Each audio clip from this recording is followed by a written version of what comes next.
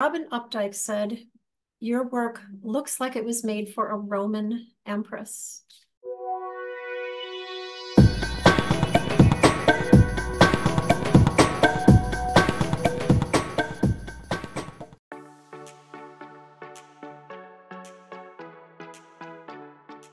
Had the most dream studio in the world, overlooking Mount Vesuvius on the one hand, and the Mediterranean Sea on the other.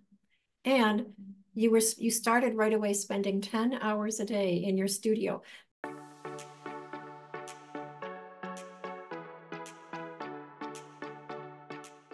How in heaven's name, Maggie, did you come up with this incredibly beautiful piece, the War of the Roses necklace? I mean, where did you even begin?